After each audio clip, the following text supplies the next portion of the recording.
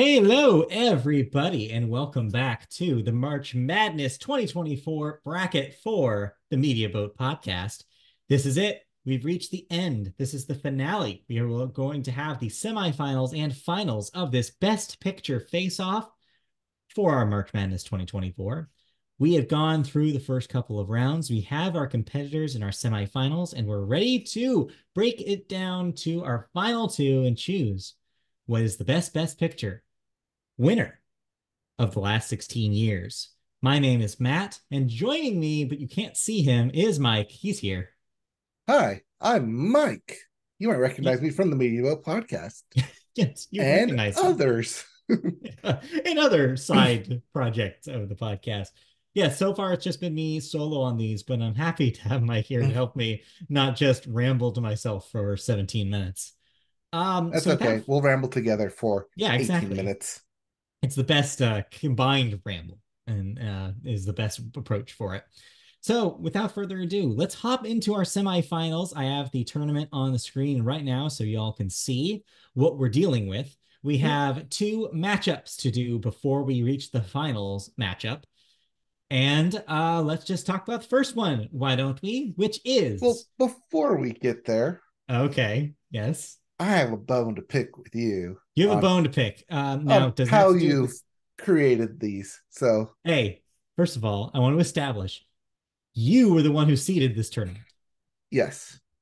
Mhm. I didn't think you're taking it so literal though. Yeah, I did. Yes. Because I would not have put Parasite with Everything Ever All at Once in the first matchup. I would say That's that how for you had round it. two or round three, That's but the matchup you here we had. are. That's That's what okay. you had it.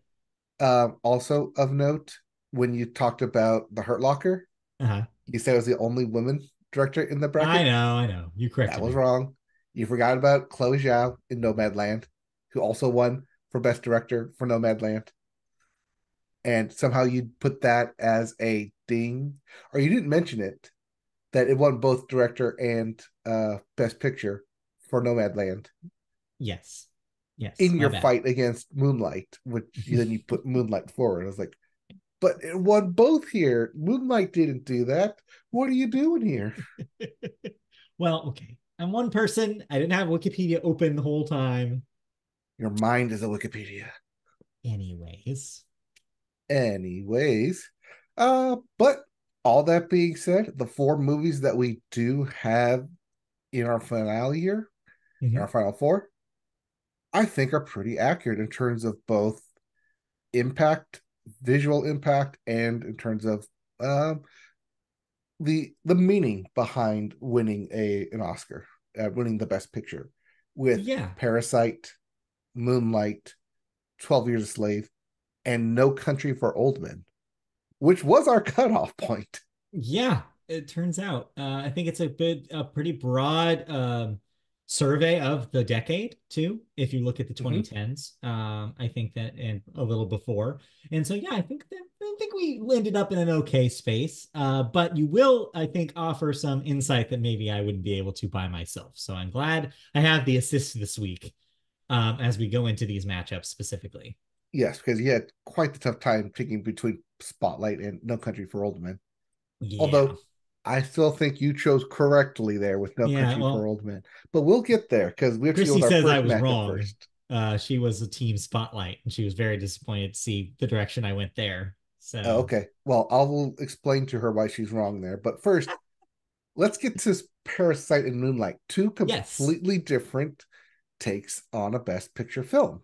indeed. So, yeah, Parasite, the winner from 2019, like I had mentioned in the previous show, surprised a lot of people, I think, by winning Best Picture. It came out of nowhere for a lot of the Academy Award audience. And then the flip side, Moonlight, which I think the surprise was that it almost didn't win when the wrong envelope was read and La La Land was the prospective winner. That was quickly corrected and Moonlight rightfully won. But regardless, two very different scenarios. I think one went in as the underdog and one went in as the favorite, and both ended up being Best Picture winners. But against each other presents us an interesting matchup here. And I'm going to go through with my take of when I watched both of these films. Uh-huh. And that is that when I watched Moonlight back in 2015, when it was released, um, I liked it, but I also wasn't in love with it. I was on Team La La Land when it was nominated, when it was sweeping all the awards during the ceremony, being, Yeah. oh, it's just going to set up for La La Land. And sure enough, La La Land was announced as the Best Picture winner, only for it to then immediately get changed in the envelope fiasco that we all now know, love, adore, and punish, I guess I would say. um, so I think Moonlight's legacy is less about the film Moonlight and more about that fiasco, though. Yeah. However, when you talk about legacy with Parasite, I'm not sure if there is one to talk Mm. about.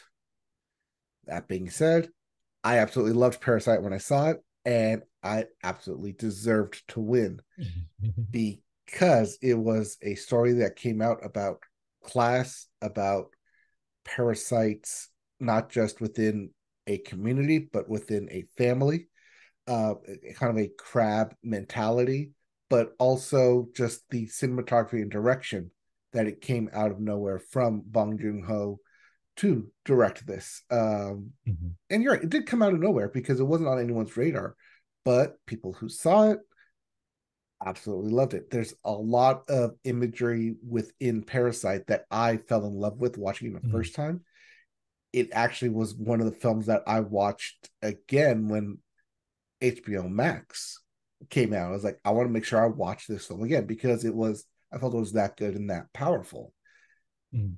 And I think that's kind of where I land between these two films. That between these two, I would rather watch Parasite again because there's a lot of different nuanced takes from a director, from a writing point, from a cinematography point that I think I do not get with Moonlight. But I know Sure. you really like Moonlight, though. Especially the look of it. That's the thing, is it's a very striking movie. It's called Moonlight, and it does deliver on that vibe. There's so many scenes at night. I'm thinking I kind of recall a lot of scenes of like the beach at night, which are very, Mm-hmm. very, very well shot. That poster itself kind of gives you, and I said this in a previous show, but that poster itself gives you kind of a preview of this like moody blues and purples kind of vibe. And I think it takes advantage of the fact that that the cinematographer knows how to shoot the to shoot black people specifically, and it shows them in such a unique light because it's their story. I think the cinematography is playing into the themes of the movie and saying like, no, this is a unique perspective on this experience, this coming of age tale, and really it creates a powerful, like it makes the imagery even more powerful because of that, because of the way it's lit, because of the way the cinematography looks. So it's just interesting that you're focusing so much on cinematography with Parasite as well, because I think that's a big strength of both of these films. No, I know you're right in that. I mean, Moonlight in its cinematography in terms of color, as you mentioned, Mhm. but Parasite in terms of cinematography for its shot composition. So you have Mhm. two different types of school of thought when it comes to cinematography in a film, Sure. of striking visuals in color, like you said, in making sure that each uh not that decade, it's like 12 years between each um Yeah, yeah, time frame. roughly. Each frame is shot in a specific lighting. Each has Yeah. its own specific glow about it, and each has its own specific kind of growth between the two main characters and how they feel and interact with Mhm. each other.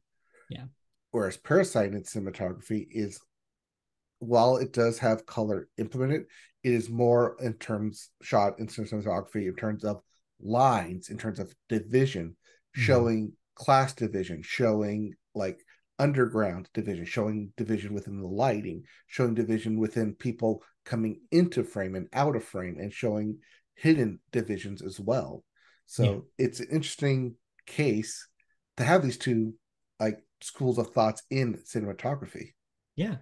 So I think from a technical perspective, I think they're pretty neck and neck, is basically what we're saying here. Is that Yes. like if taking on the technical parts, is that they're both doing very good with the kind of thing that they're trying to do. So then the other part of the conversation I think we should go back to, circle back to, which you already kind of brought up, is the subject of legacy. And here's where I think this is kind of where I'm kind of leaning, is what I'll tell you. I think that yeah, the narrative of Parasite's win, the fact that it is an underdog story, the fact that it was something that was not necessarily the favorite going into the night, that was a surprise for a lot of people, and the fact that it comes out in 2019, which is an interesting year now in retrospect, right? Because it's it's in the kind of the dog days of the Donald Trump presidency here in the US, then also takes place right before the global pandemic in 2020.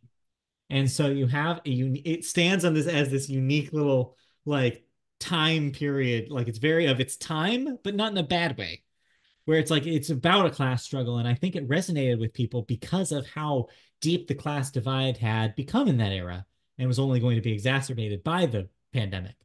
And so I think if you look at it as a piece of art in its time, it is extremely poignant and extremely matters at that point. I think you can make probably a better argument for that than the more general themes of Moonlight. Not to say, and I'm not trying to say that it's less important in any way, because Moonlight, like I've said before, does an incredible job of putting you in the life of a like what it is to be a modern black person in the kind of circumstances of that kind of coming of age story. And I think that it does a stellar job of doing that or reflecting that. But a coming of age film in just the most general sense is more general and can kind of doesn't necessarily need to be in a time and place.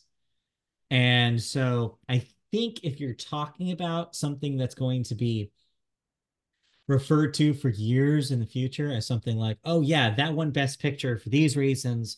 And this is explicitly why, and this is why it still matters as a great film today. I think you have a stronger argument potentially for Parasite as a time place message than you do in Moonlight, which is just a more general, but still very well crafted story. I think that's kind of where I'm leaning. I don't know what your temperature there is. I'm kind of leaning the same way, but for an added layer in that Parasite in its win, because it was an international film to win Best Picture, Mhm. feels like it's a correction on the Academy site for Yes. awarding Green Book the victory Yeah. over Roma the year prior, which still bitter about it. Roma should have won it, but it Yeah, was me also too. one international film and two a Netflix film, which the Academy Yeah. was not in favor of at the time. And that does actually bring back an interesting point, because I think all of these films, well, maybe except for one, which we'll get to in the next matchup, are part of this conversation about the hashtag Oscars too white controversy that Yes. happened in the 2010s, where you have this conversation that happened about like, well, are minorities being nominated as many times as white people are stories about minority characters being promoted as heavily, are they being lobbied as heavily? And there was a moment, as you can see by some of these winners, where these minority stories were being celebrated, and I think there is a worry that we're moving away from that again, that after Parasite, you suddenly that dries up. I mean, what after Parasite? You have Nomadland, you have Coda, and depending on how you read Coda, that could also be a minority story, as you know, Mm-hmm. the deaf community is highlighted in that film. But generally speaking, you go from this to, well, and there's everything everywhere Everything all at everywhere once all at was an once. exception to that, which is an exception to that. But generally speaking, you have all of a sudden a return, an immediate turnaround on that Oscar so white conversation when it comes to Best Picture.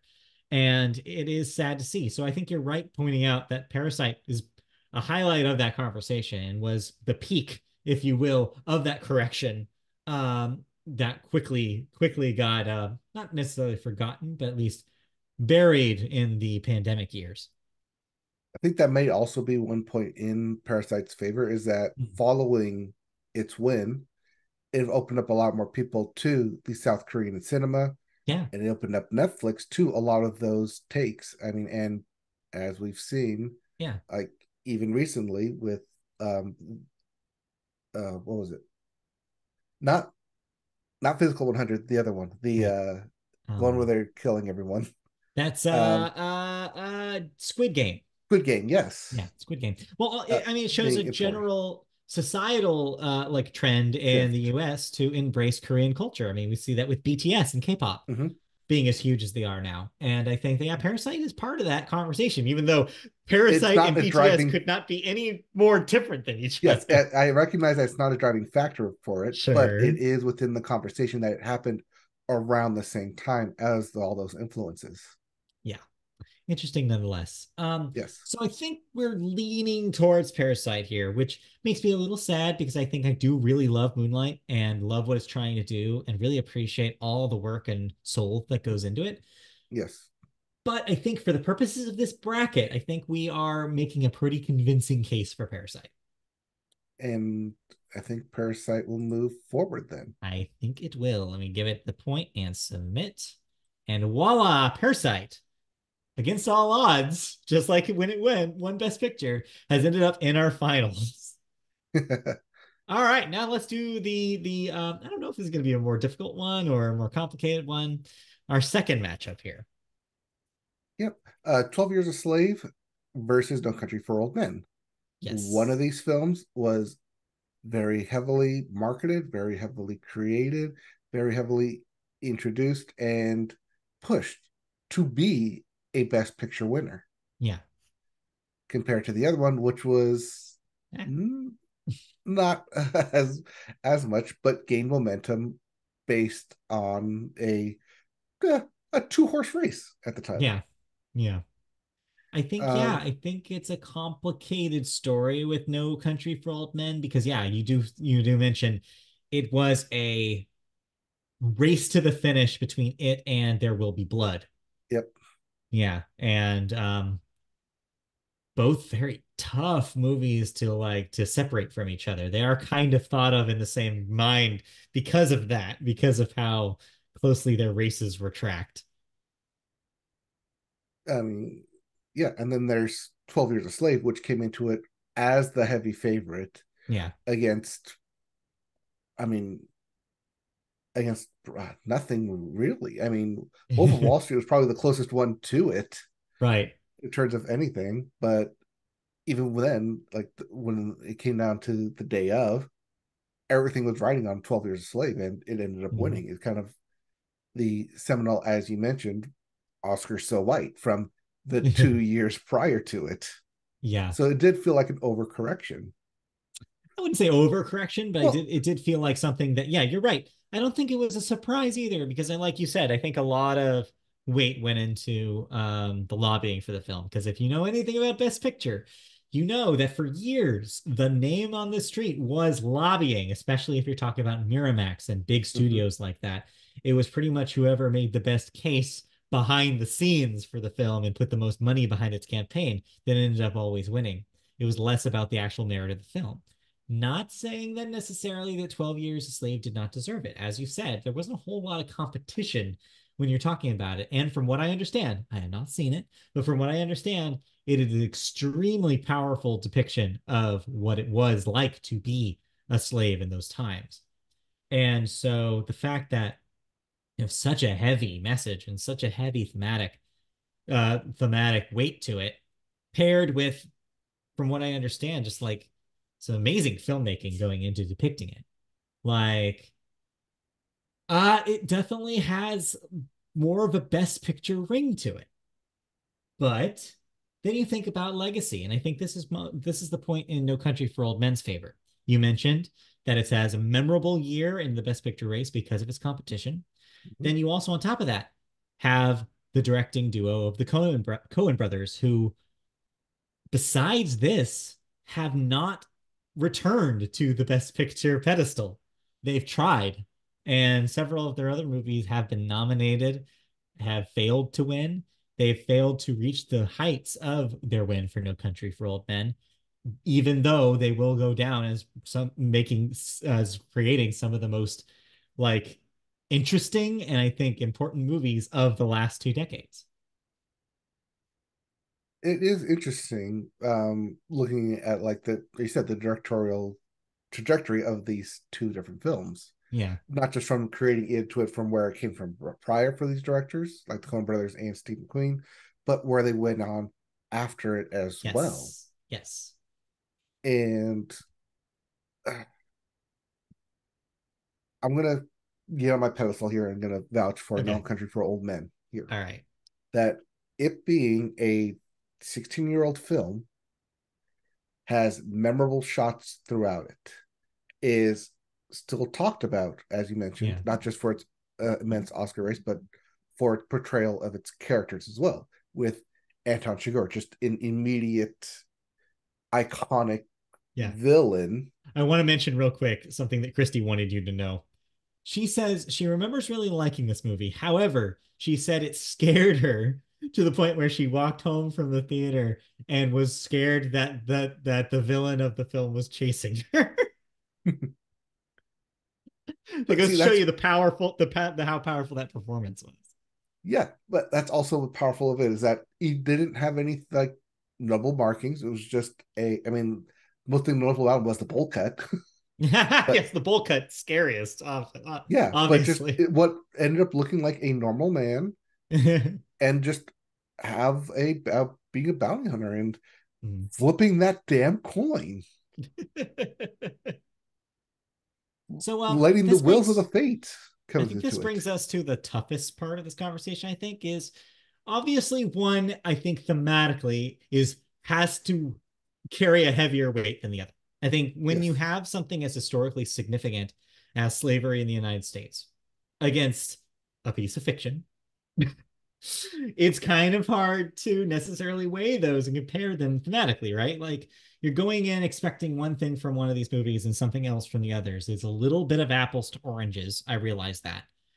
But when you're coming out of each of these movies, it's I think a fair question to ask for the purposes of this bracket. Which one hits the heaviest? And I'm not sure if I know. I'm not sure.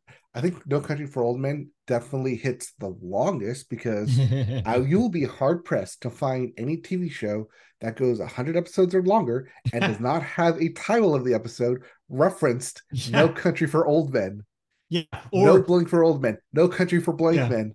You'll I be remember hard pressed to when find any TV show without that in its title it's true, in an and video episode. games too. I was gonna say when they were doing the run up to Last of Us Part Two, I remember how many headlines, how many preview headlines said something a joke about No Country for Old Men because Yeah, they would show all those clips of old Joel.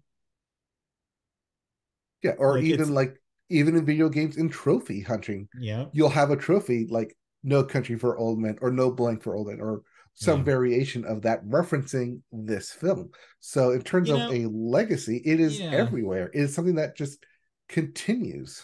I do also have to bring this up because of what we're talking about right now. It's relevant. Is the vibe of the movie industry though is so different now than it was in 2007. I think that's important to mention. I feel like 2007, you still had a lot more eyes on something like the Oscars than you do now. You had a lot more, it was a pop culture moment that I think cultivated this. Like, for example, I think you have SNL sketches that make fun of No Country for Old Men and There Will Be Blood. I don't think you had that for 12 Years a Slave in 2013 for obvious reasons, but also for not so obvious reasons, right? The Mhm. vibe had shifted. I think that there was a pop culture consensus where we're all more of a monoculture back then, where we're all kind of absorbing these big event movies at the same time. And I think you have less and less of that as we go further in the future in this list. And so part of what you're saying, I think, is what that is responsible for. I think that you're talking about a time where a lot more people saw something like No Country for Old Men than are seeing something like 12 Years a Slave just a handful of years later. Right. But now that I've gotten everything I feel like I want to say about No Country for Old Men out, unfortunately, I don't think it can win here. Oh. I think 12 Years a Slave has to move on because it is a Hmm. film that could have easily gone one of two ways, Yeah. especially having to tackle such a heavy subject. Um, we've seen it tackled in the subject of slavery Yeah. tackled. Um, literally the year prior to it by Quentin Tarantino in Django Unchained, also Oscar nominated for Best Picture. True.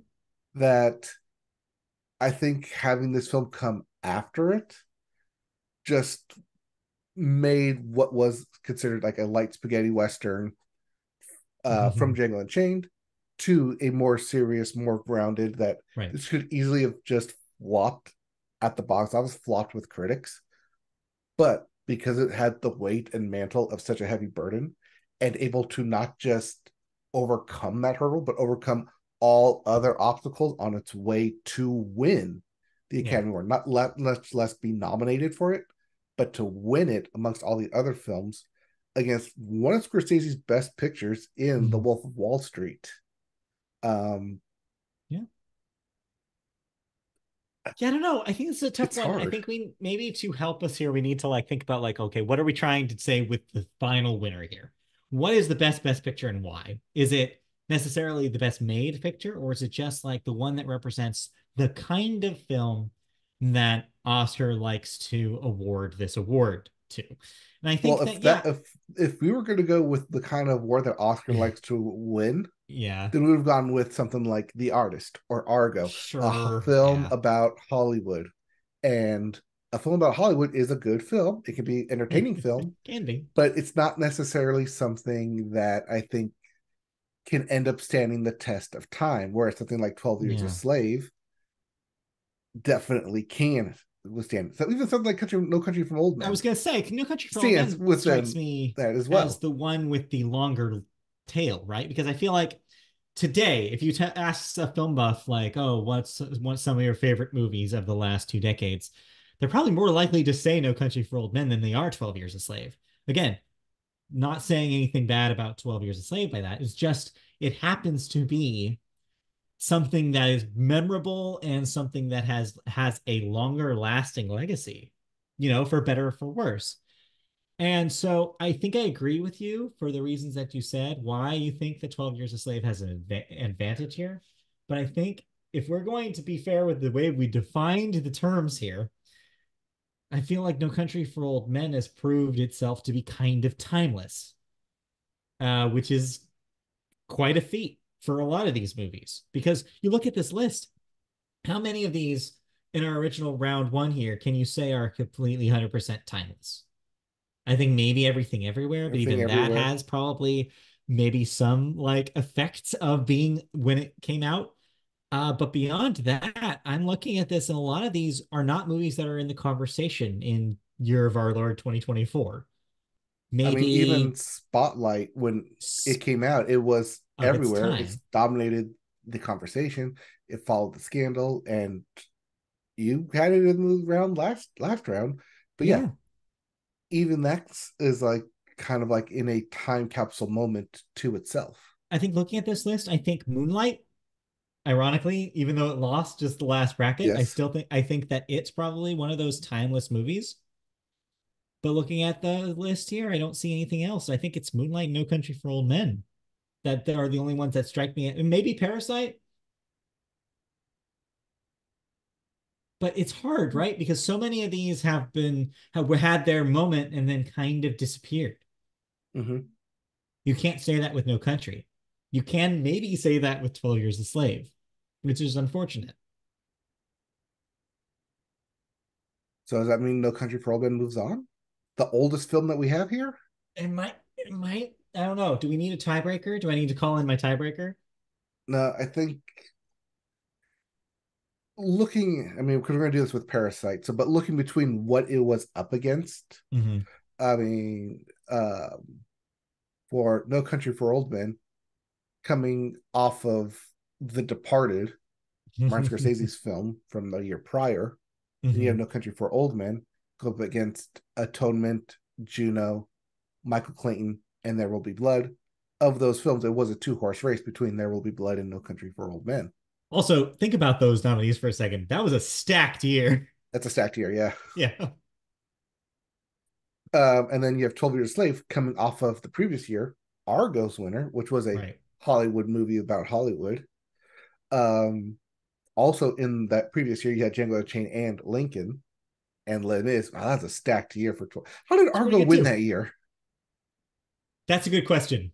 And Zero Dark 30 and Silver Linings Playbook My and guess Life of is Pi? that I think my guess for that year was that I think a lot The of those ranked movies voting. split the vote. The Yeah, ranked and so I voting, think yeah. that you end up with yeah, I think that's why you end up with Argo.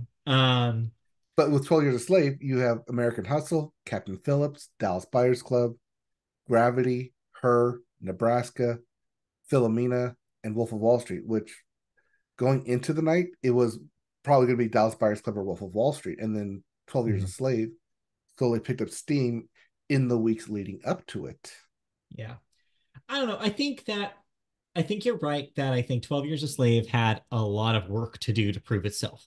Mm-hmm. I think that it was, yeah, in the competition that it had and in the constant struggle when it comes to Oscar time about whether something is just Oscar bait or actually worth the award, which I think it definitely dealt with. I remember attending an Oscar party for this that year. I remember the conversation in the room was it'd be kind of boring if 12 Years a Slave won, but I still had it as my prediction because I was like, yeah, but it probably still will. Probably will. That was the conversation, and it did end up winning, which doesn't always happen. Parasite's a perfect example of this. Mm-hmm. But when it does, it's like you have this mix of like disappointment and excitement because it's like, well, yeah, it should have probably, but what if this other thing had surprised everybody and blown out of the water? And then of course that's not even to talk about the subject matter as I keep mentioning, which is such a heavy lift. It's so hard to do something like that and not feel too much and not overwhelm an audience and make an audience be like, well, I never want to see that again, kind of thing. You don't want to necessarily be like overbearing. And I think it's able to walk that line, which is impressive. I don't want to belittle the fact that that's very impressive. But when you're talking about the idea of the Oscar for Best Picture, something that deserves its name etched into that Oscar for eternity, are we talking about 12 Years a Slave now in the way that we are talking about No Country for Old Men? Or even the way we're talking about Parasite as opposed to Moonlight, which is just the conversation we just had? Right. I think the answer is no, is that Yeah, No Country for Old Men, as shown, stands that test of time. I think it does. And I think that, yeah, I think that kind of moves on because of it.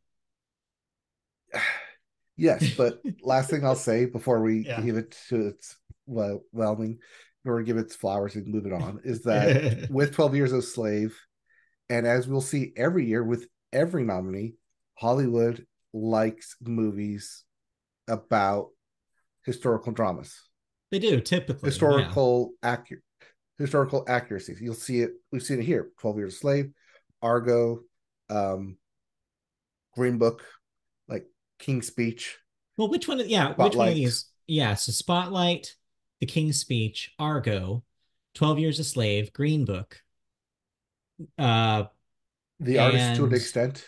nah, not really. Yeah, I Okay, guess I'll say the artist. So six out of the 16, 16.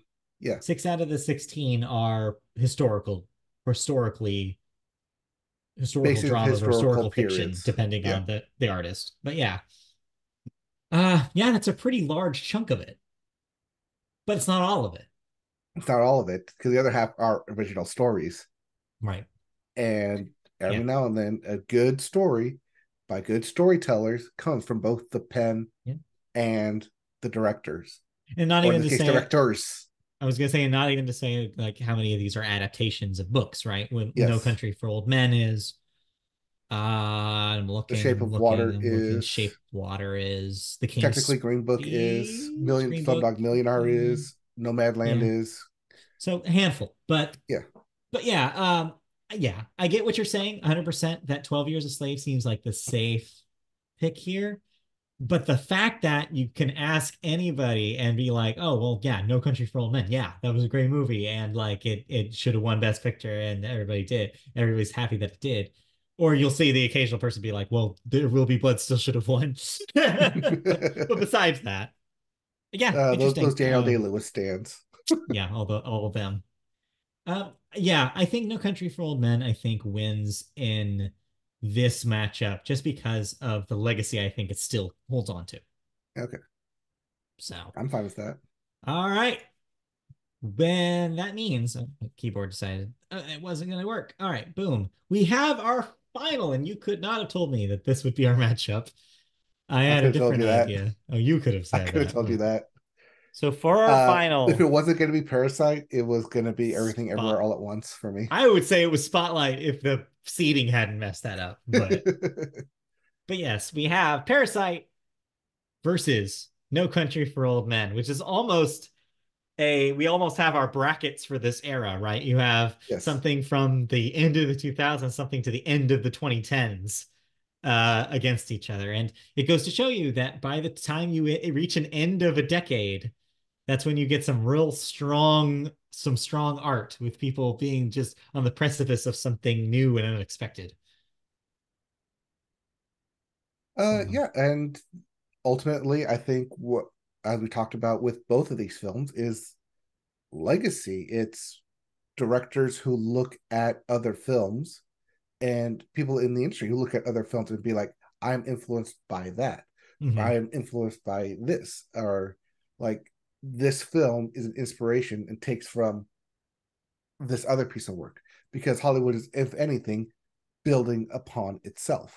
Yeah, Take what as you know, take what you've right. seen, take what works, and build upon it. It's why Mhm. after No Country for Old Men won, you saw a lot of anti-hero films genre. Yes. Yes. I think both are seminal releases in the way that they did affect filmmaking and affect art and culture. I think, yeah, you're right. With No Country for Old Men, it did set up this kind of precedent for anti-hero stories that we get in film and also in TV. You don't get Mad Men, for example. Oh, sorry, Mm-hmm. not Mad Men. Breaking Breaking Bad. Bad is what I was thinking of. If you Yep. don't get Even something Mad like Men No to an Country for extent, Old yeah. Men. Yeah. Yeah, I think Well, Mad Men I was think that is '06 right. though, I think. Yeah, so it's like around the same It's time. around the same time. But yeah, I think that it does set a template. Also, like we mentioned, it is arguably the peak of the Coen brothers career. Mm-hmm. They would go on to make very different movies after this for very various reasons. Oh, And come now on. You they're didn't just like Burn After Reading? I love Burn After Reading, actually. It's not a great example if you're trying to call me out. No, Uh, most people don't like Burn After Reading. I had fun with it. It's a I know, I weird don't like ass it too. movie. Um, but then yeah, like and so like you have it definitely you can mark that as a piece of time where it's like, oh yeah, from here on, movies look a little different. Movies feel a little different. The kind of movie that wins Best Picture was expanded a little bit. You could say the same thing about Parasite. Like we mentioned, it was in a kind of cultural moment for Korean culture in the US, as well as for highlighting Asian American stories. Mm-hmm. In this case, not Asian American, but I think it is in that conversation, right? About Yeah, but I stories. think Parasite's legacy is that it Mhm. kind of highlighted the family Yeah, stories that can be told, that everyone has a family story to be told here. Because after Parasite, you see that happen with Nomadland, with yeah. Coda, and even with Everything Everywhere All at Once. And I don't think you have everything everywhere all at once as win if Parasite doesn't win in 2019. I think that's Mm-hmm. very important. It kind of kicks the door open for a movie like Everything Everywhere All at Once to have a chance to win as much as it does. Yeah. I think that's absolutely a through line there. Just a couple of years, but still. Yeah, Um, but still like part of that, not just Korean or like Asian culture, but the family stories being told through it. yeah. And yeah, I think whereas at surface level it seems like they're doing very different things, these two movies, I think at the same time, yeah, I think the legacy tells a similar story, which is these are movies that are still being going to be talked about in 10 more years.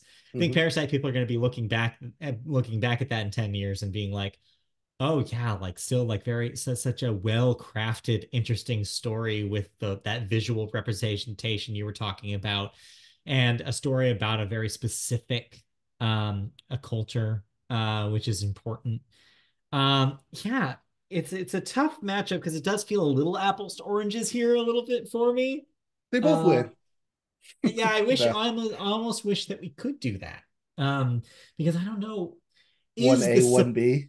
yeah, is here's the pitch then.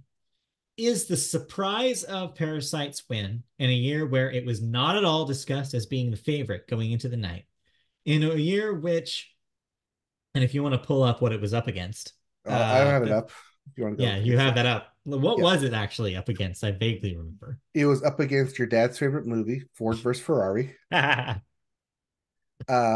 Scorsese's The Irishman, Mhm. Jojo Rabbit, Joker, Little Women, Marriage Story, Quentin Tarantino's Once Upon a Time in Hollywood, and what was probably the favorite going into the night, Sam Mendes' one take shot film, 1917. That's right. So yeah, in that, if you even look at that, it's a wonder the Parasite won because think Mm-hmm. about what you have in the players you have. You have a historical war film that is done in an interesting You have a cinematography, historical war film. You like have yeah, a movie Nazi about film, Hollywood. movie about Hollywood, Yeah, Martin Scorsese film, yeah, uh, and a all women cast in Little Women an book adaptation of a adaptation. classic, an Yeah, adaptation of a classic piece of literature, yeah. and you had all of that working against it. A movie that should not probably on paper have won Best Picture, and yet it did.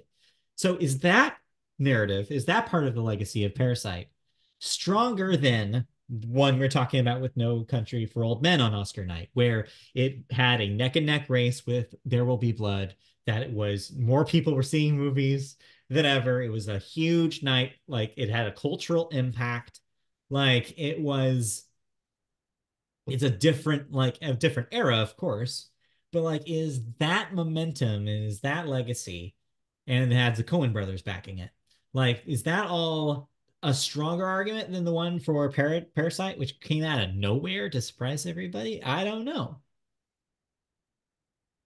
I was just looking at the director for There Will Be Blood, Paul Thomas Anderson, Yeah, PTA guy who PTA. doesn't always win his Oscars either. He's Yes, like it's also a tricky one.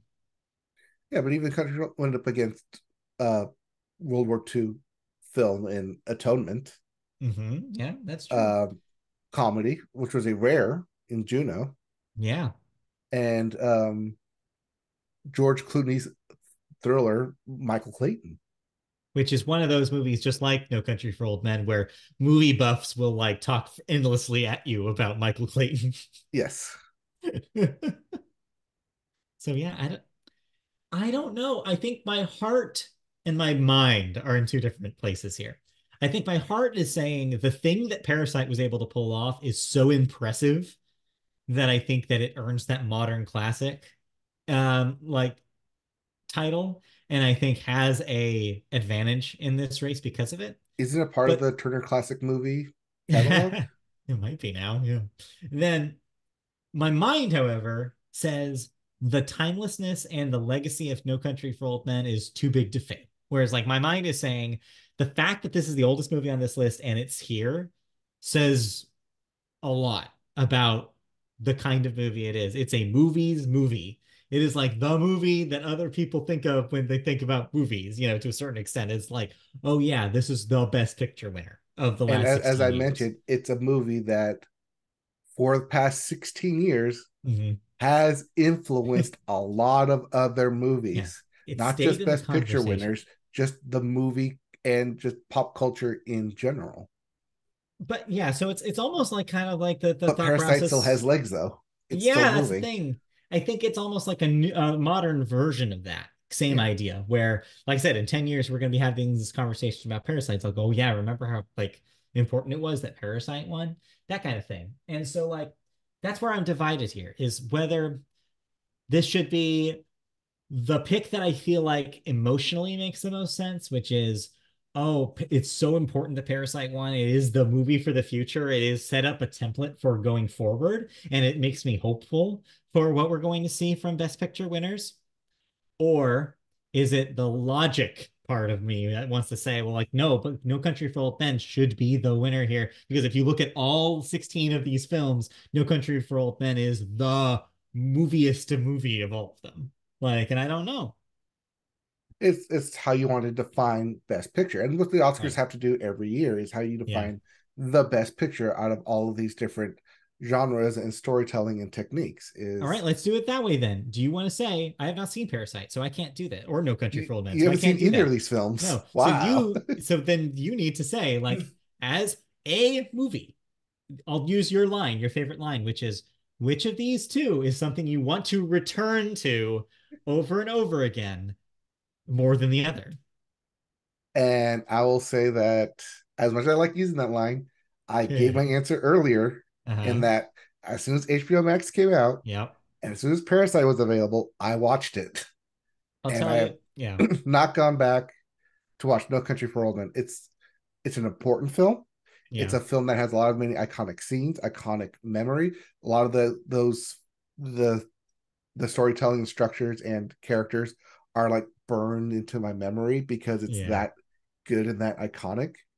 But as I mentioned, it's also not something that I'm actively seeking, like, oh, The Country for Old Men's on. Let me go Right. put that on. Right. Right. And that And just may be with time. It's like, oh, I've now considered that an older movie, whereas Parasite is more of a modern classic.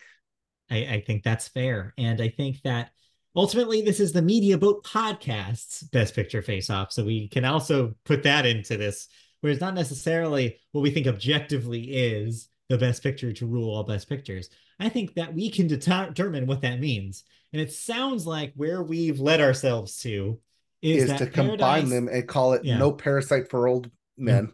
yeah, yeah, maybe so.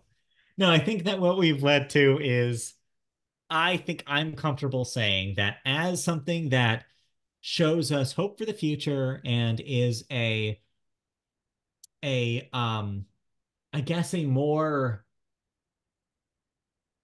watchable, I guess is the word I would use, a more watchable version of the modern masterpiece.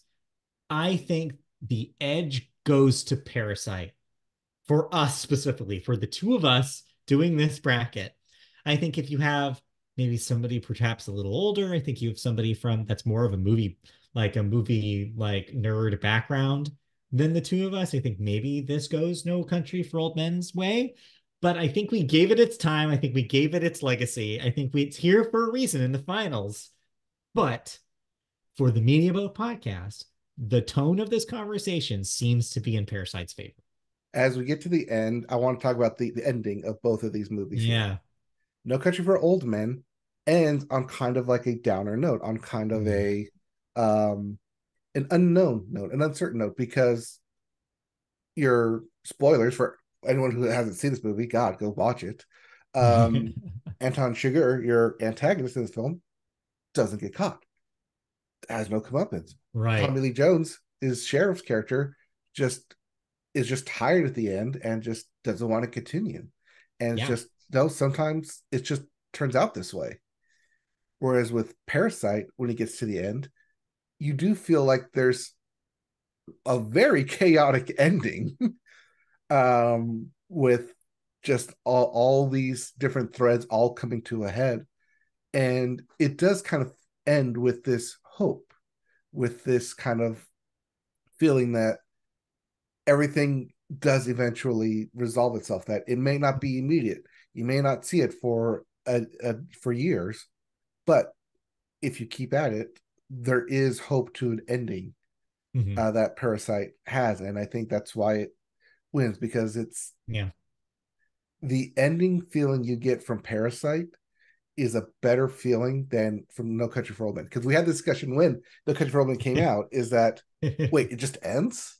What do Yeah. you mean it just ends? Like, he's still out there. There's still stuff to happen. What do you mean it just ends? Whereas with Parasite, feels more like a complete film. Whereas, yes, that's what the Coen Brothers were going for. They wanted that Yeah. Right. ambiguous ending. That was part of like the zeitgeist at the time, is that you can do that. It doesn't have Hmm. to end. And then we've seen that play out over the past couple of years, past 15 years. But with Yeah. Parasite, and with the, as we mentioned, the four following films from it that won end up to win Best Picture, you can have a nicely rounded, tight story where story and cinematography, all and directorial, all meld together to create this masterpiece of a film Hmm. that can be studied, that will be studied, that will be dissected, and influence, like you said, its legacy going forward. Yeah. I absolutely agree with you. I think that that really kind of puts a period at the end of the sentence. Like I think movies have changed a lot, and I think Parasite is symbolic of that in a lot of ways, of what a modern movie can, should do, what modern storytelling can do, how we can put lights on minority cultures that we couldn't necessarily put as reliably before, how we can tell different stories, different kinds of stories in new and innovative ways. And whereas you can still make movies like No Country for Old Men, that's not going to go away. I think the fact that we've opened the door to other kinds of stories and other kinds of storytelling techniques is nothing but good news. And I think it's a perfect example of the modern Best Picture winner that I think we did see with Everything Everywhere All at Once, and to a much, much lesser extent with Oppenheimer this year. I think I was going Oppenheimer's to a say little bit yes, more traditional, but yes, but even what Oppenheimer was up against were mhm, intimate storytellings in right. American fiction, That's Anatomy of true. a Fall, The Holdovers, Poor Things, Zone of Interest, even so much to Yes. Killers of a Flower Moon and Past Lives. I think you That don't get something as weird as Poor Things unless you have these weirder movies kind of breaking into the Best Picture mhm, nominees here. So yeah, I think you're right. yeah, So yeah, I think we are pretty agreed that Parasite can be our winner. Voila, we have a we winner, did it. folks. We did it. It's I'm ending the tournament. I don't know what this does. I guess we'll find out. It just says who Hey, look wins. at that. No Country for Old Men, 3-1. Yeah, no, no, yeah, it's fought a good fight, but it didn't quite make it. And then yeah, your winner is Parasite. So yeah, I'll stop my share here and we can go back to just our little mugs Yep, and wrap this one up. So thank you for joining us for the Media Boat Podcast 2024 March Madness bracket, where we told you that the best picture of the last 16 years was Parasite. And we're right, you're wrong.